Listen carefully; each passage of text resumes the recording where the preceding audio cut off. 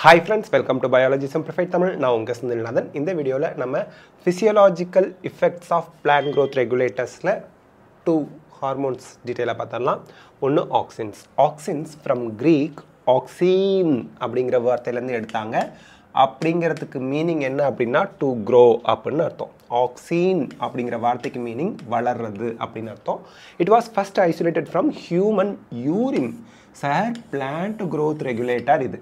Human urine la எப்படி வந்துச்சு நம்ம கீரை காய்கறிலாம் சாப்பிடுறோம் தாவரங்கள்லாம் சாப்பிடுறோம் நம்ம பாடி ஆக்ஸிஜனை என்ன பண்ணாது அசிமிலேட் பண்ணாது யூட்டிலைஸ் பண்ணாது அது அப்படியே வெளியில தான் போகும் அப்ப ஹியூமன் யூரின்ல டெஸ்ட் பண்ணும்போது ஆக்ஸிஜன் அப்படிங்கற ஒரு சப்ஸ்டன்ஸ் இருக்குறத பார்க்கறாங்க ஆனா பிளான்ட் மூலமா தான் நமக்கு உள்ள போணுச்சு நமக்கு அந்த எந்த எஃபெக்ட்டும் ஏற்படுத்தாது பிளான்ட்ஸ்க்கு மட்டும் தான் growthக்கு ஹெல்ப் பண்ணும் The term auxin is applied to the indole 3 acetic acid IAA and to other natural and synthetic compounds having certain growth regulating properties. So, இங்க வந்து பாத்தீங்க அப்படினா indole 3 acetic acid மாதிரியே chemical compounds naturally இருக்கு syntheticனா நம்மளும் தயாரிக்கிறோம் அதோட properties எல்லாமே physiological propertiesல கிட்டத்தட்ட ஒரே மாதிரி இருக்கு அது எல்லாத்தையும் auxin அப்படினு குரூப்பா வச்சிட்டாங்க They are generally produced by the growing apices of the stems and roots. So, எங்க வந்து tip apices na tip stem oda tip root tip la தான் ஆக்ஸிஜன் அதிகமா produce ஆகுது. From where they migrate to regions of their action. எங்க அது work ஆகணும் function ஆகணுமோ அந்த இடத்துக்கு ஒரு shoot tip root tip ல இருந்து மூவ் பண்ணி போயிடுது. Auxins like IAA, indole butyric acid, IBA have been isolated from plants. அப்ப natural auxin எது? IAA, IBA.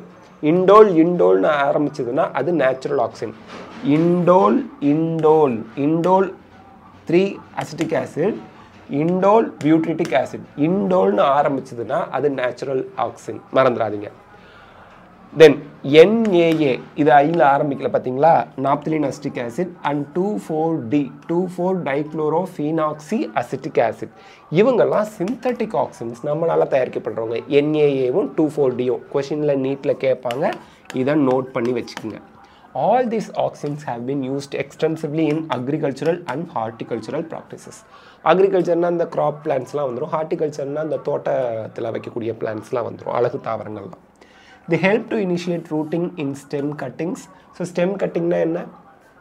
Rose செடி வைக்கிறோம்னா அத கட்டிங் எடுத்து வைப்பாங்க இல்லையா அதுல லைட்டா ஆக்ஸிஜன் அப்ளை பண்ணி வச்சிட்டா நல்லா ரூட்டிங் ஃபார்ம் ஆயிடும் An application widely used for plant propagation.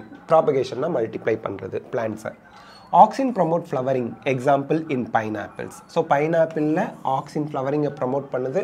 So அப்படி நிறைய flower வந்தாதான் நிறைய pineapple நமக்கு கிடைக்கும் அதுதான் flowers ல இருந்தா fruits வரும் They help to prevent fruit and leaf drop at early stages but promote the abscission of older mature leaves and fruits. இந்த இடத்துல நீட் क्वेश्चन நல்லா நோட் பண்ணிக்கங்க ஆக்ஸின் ரெண்டு விதமா செயல்படுறான் ஒன்னு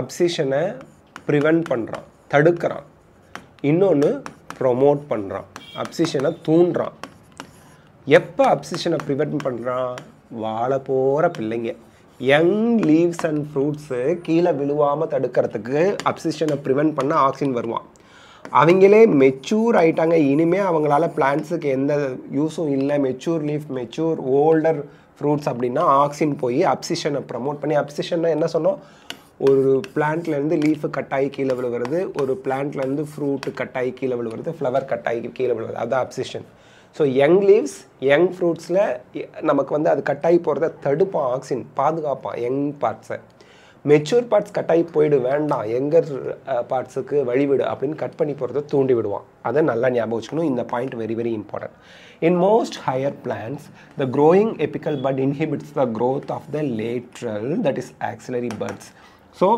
ஆக்ஸிஜன் இந்த இடத்துல டிப்ல இருக்கு ஆக்ஸிஜன் வந்து டிப்பை வளர்ந்துக்கிட்டே போகும் சைடுல வர மொட்டுக்களை வளர விடாது அப்ப பிளான்ட் என்ன ஆக்ஸிஜனால உயரமா வளர்ந்துக்கிட்டு போகும் இதுக்கு பேரு எபிக்கல் டாமினன்ஸ் ஏனா எபிக்கல் டிப் மட்டும் வளர்ந்துக்கிட்டே போகுது உயரமா அப்போ அந்த ஷூட் டிப்பை கட் பண்ணிட்டீங்க அப்படினா removal of the shoot tip டீகேபிடேஷன் பாங்க ஷூட் டிப்பை கட் பண்ணா கேப்பை கட் பண்ணிடுறோம் ரிமூவல் அப்படினா அர்த்தம் டீனா சோ அத ரிமூவ் பண்ணிட்டீங்க அப்படினா லேட்டரல் பட்டோட growth வந்து அதிகரிக்கும் branches நிறைய வரும் அப்ப ஆக்ஸிஜனை ரிமூவ் பண்ணிட்டோம் டிப்பை ரிமூவ் பண்ணிட்டா lateral growth வந்துருது it is widely applied in tea plantation teaங்கிறது ஒரு மரம் tea is a tree ஆனால் டீ பிளான்ட் பார்த்தீங்கன்னா இடுப்பளவுக்கு தான் வளர்ந்துருக்கும். ஏன்?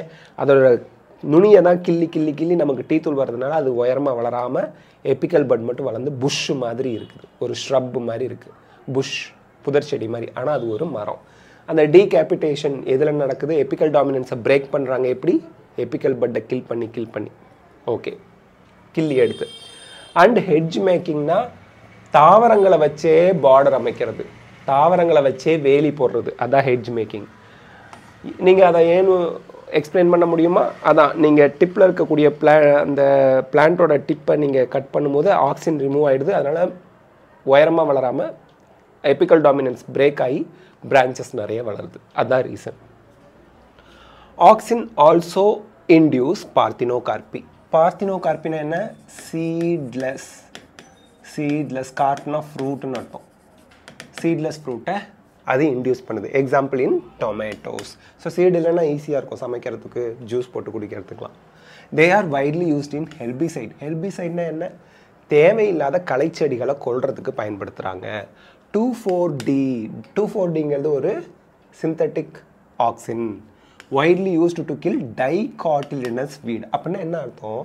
நெல் செடி நட்டுருப்பாங்க, நெல் மோனோகாட், அதுக்கு இடையில நமக்கு தேவையில்லாத செடிகள்லாம் வளரும், அது டைகாட்டாக இருக்கும். ஸோ அதில் போய் 2,4-Dயை போட்டால் டைகாட் பிளான்ஸை பூரா அழிச்சிரும், மோனோகாட் பிளான்ட் நெல் செடி நல்லா வளரும். It does not affect mature monocotyledonous plant. Monocoty plant affect பண்ணாது. It is used to prepare weed-free lawns. Lawnனா புல்வெளி. அந்த புல்வெளியில் தேவையில்லாத களைச்செடிகள் இல்லாமல் இந்த லான் புல்லும் மோனோகாட் தான். ஸோ களைச்செடிகள் டைகாட்டாக இருக்கும், அதெல்லாம் கொண்டு புல்வெளி அழகாக தெரியறதுக்கு ஹெல்ப் பண்ணும். Auxin is also controls xylem differentiation and helps in cell division. Xylem differentiation எல்லாமே பேரண்ட் கைமா செல்லேருந்து தான் டிஃபரன்ஷியேட் ஆகி ஃபார்ம் ஆகுது. xylem differentiationையும் செல் டிவிஷனையும் நமக்கு வந்து xylem differentiationனை கண்ட்ரோல் பண்ணி செல் டிவிஷனுக்கு ஹெல்ப் பண்ணுறதுக்கு இது ஹெல்ப் பண்ணுது, ஞாபகம் வச்சுங்க. நெக்ஸ்ட் நம்ம பார்க்குறது gibberellin. Gibberellins R another kind of ப்ரமோட்டரி PGR, growth-ஐ promote பண்ணுறவங்க. They are more than 100 gibberellins reported from widely different organisms such as fungi and higher plants. Fungi-லையும் report பண்ணியிருக்காங்க, higher plants-லையும் ரிப்போர்ட் பண்ணியிருக்காங்க. more than 100 gibberellins. They are denoted as first கண்டுபிடிச்சது gibberellic acid 1, second கண்டுபிடிச்சது 2, 3 அப்படின்னு அதுக்கு order of Discovery வச்சு பேர் வச்சுட்டாங்க. However, இந்த hundreds of gibberellic acid இருந்தாலும் gibberellic acid 3 தான் first gibberellins to be discovered and remains the most intensively studied form. ஏன்னா gibberellic acid 3 தான் அதிக அளவில் பயன்படுத்தப்படுது, அதனால தான் அதுதான் அதிகமாக படிச்சிருக்கிறாங்க. ஃபஸ்ட்டு அதுதான் டிஸ்கவர் பண்ணாங்க. இது ஐசோலேட் பண்ணது, ஃபஸ்ட்டு ஐசோலேட் பண்ணது GA1, செகண்ட் ஐசோலேட் பண்ணது GA2, தேர்ட் ஐசோலேட் பண்ணது 1, 2, 3ங்கிற ஆர்டர் ஐசோலேட் பிரித்து எடுத்தது. ஆனால் முதல்ல கண்டுபிடிச்சது மூணாவதாக பிரித்து எடுத்த GA3 தான் முதல்ல கண்டுபிடிச்சாங்க. All gibberellic acids are acidic, அதனால தான் gibberellic acidனு பேர் வச்சுருக்காங்க. They produce a wide range of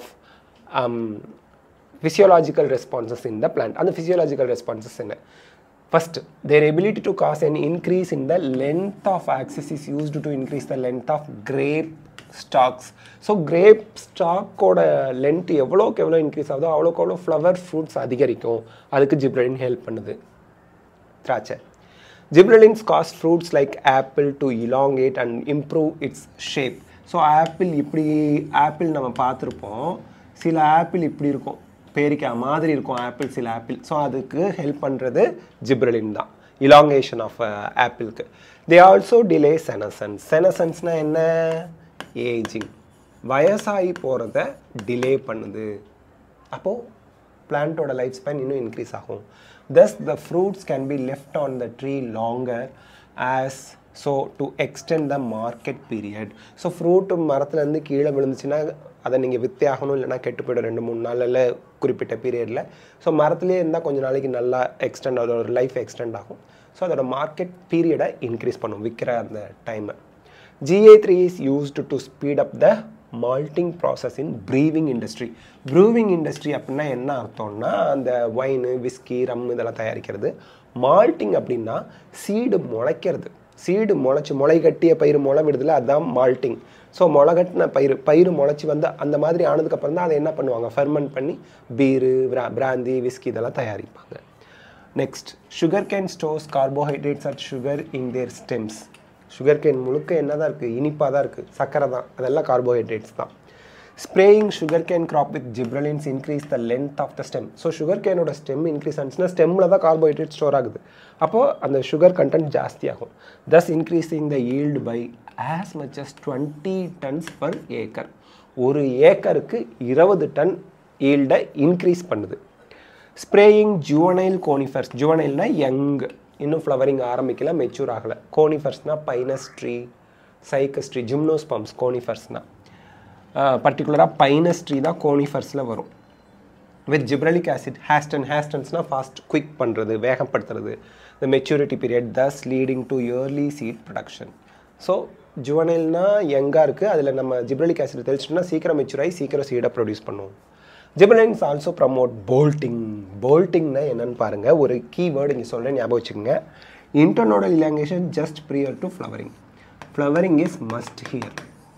போல்ட்டிங்னா சரி, internodal elongation is common, but followed by flowering R ஃப்ளவரிங்க்கு முன்னாடி இன்டர்னோட் இலாங்கேஷன் ஆகுது, அதை தான் நம்ம போல்ட்டிங்னு சொல்கிறோம். போல்ட்டிங் ஹெல்ப் பண்ணுறது ஜிப்ரலின்ஸ்.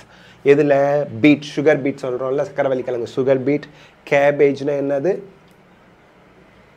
கேபேஜ் முட்டைக்கோஸ். And many plans with ரோசட் habitat. ரோசட் ஹேபிடேட்னா என்ன, செடி குட்டியாக இருக்கும், லீஃப் வந்து ஒன்று மேலே அடுக்கி வச்ச மாதிரி இருந்தால், ரோஸ் பெட்டல்ஸ் இருக்குல்ல எப்படி ஓவர்லேப் ஆன மாதிரி லீவ்ஸ் எல்லாம் ஓவர்லேப்டாக இருந்துச்சு, க்ரௌடடாக இருந்துச்சு அப்படின்னா சன்லைட் எல்லாத்துலேயும் பட்டு ஈல்டு கிடைக்காது. ஜிப்ரலிக் ஆசிடை கொஞ்சம் தெளிச்சிட்டோம்னா நல்லா உயரமாக வளர்ந்து, இங்கே பாருங்கள், இப்படி இருந்த லீவ்ஸ், ஓவர்லேப்டாக இருந்த லீவ்ஸு ஜிப்ரலிக் ஆசிட் போட்டதுக்கப்புறம் நல்லா ஸ்டெம் இலாங்கேட் ஆகி லீவ்ஸ் தனித்தனியாக பிரிஞ்சு வந்துடும்.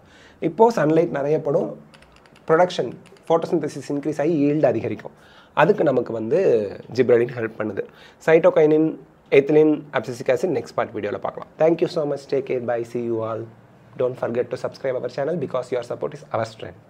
Thank you.